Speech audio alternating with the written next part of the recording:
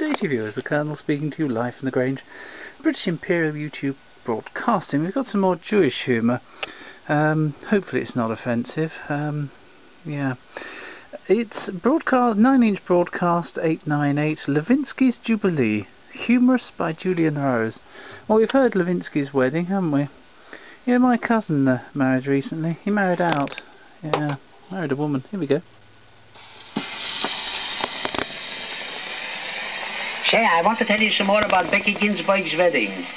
The way that groom was dressed, something terrible beautiful. He had on a pleated shirt from the latest style, and everything what he eats seemed to land in the pleats. No two things rolled down the same alley. He said to me, Levinsky, will you please pass me the tomato sauce?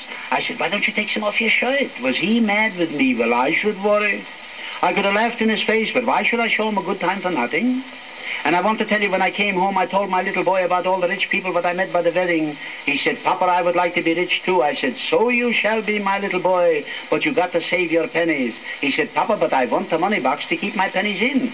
I want a great big box what holds a lot I don't want a penny tin. When I take my coppers out, I can put them back again until I got enough to buy myself a golden watch and chain. Ike is a clever boy. He makes my heart feel gay. He saves up all his pennies. He'll be a rich man someday. I said, you can have that money box that hangs upon the wall. You drop your pennies in the slot and you hear how nice they fall. Then Ike put in tuppence and father turned the crank. My, how proud that little fella was to have such a lovely bank.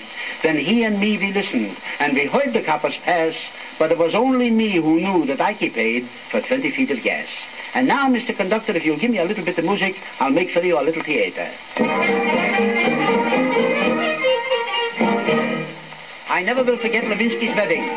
Will always linger in my memory. Every idol who was able was right by the table to help him celebrate his Jubilee. When Levinsky had come on, the supper's ready. They all rushed for the dining room at once. And scrambled for their places. How they filled their faces. You think they didn't eat a thing for months? There was Einstein, Scheinstein, Greenstein, Moskowitz, Goldstein, Molstein, Moses, and Juskowitz, Schlepstein, Epstein, Scholler, Schinsky, Pareich, and Perlmutter, Lefkowitz, Ziminski, Zipkin, Pipkin, Tchaikovsky, and Itzkowitz, and the family. Such people, oh, you never seen. There was no liquor, so Finkelstein went out to my port and drank my gasoline at Levinsky's Jubilee. Ike Levi stuck his nose in Schulden's coffee. Fat Mrs. Moses said it wasn't dry. Then the Shamas is in Mishkas, Tick Levi and the Kishkas. A ride away and everyone commenced to fight. Women fainted and the children started yelling. Guys of help police and murder filled the air. In a minute bells were ringing, another clubs was swinging. Policemen seemed to come from everywhere. There was Casey, Tracy, Slattery and Houlihan, Heaney, Meaney, Plettery and Mulligan, Dimpty, McGinty, Riley and O'Brien, Donovan and Dooley, Chauncey and Ryan, Hickey, Mickey, McGuire and Monaghan, Big Top Mike McGee. Then on ahead each club was bent. There it bent, it left a dent. Out through the doors and the windows went. Einstein, Scheinstein, Greenstein, and Moskowitz, Holstein, Molstein, Moses and Juskowitz, Schlepstein, Epstein, Scholler, Schinsky, Pareich and Perlmutter, Lefkowitz, Ziminski, Zipkin, Pipkin, Tchaikovsky, and Itzkowitz. Figures 1, 2, 3. Everybody there was filled with dread. Everybody there but Poe and Fred. He didn't move an inch because he was dead.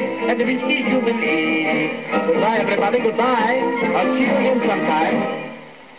Well, there we are, viewers. I don't know quite what to make of that. I'm sure you do. Thank you, viewers, and goodbye.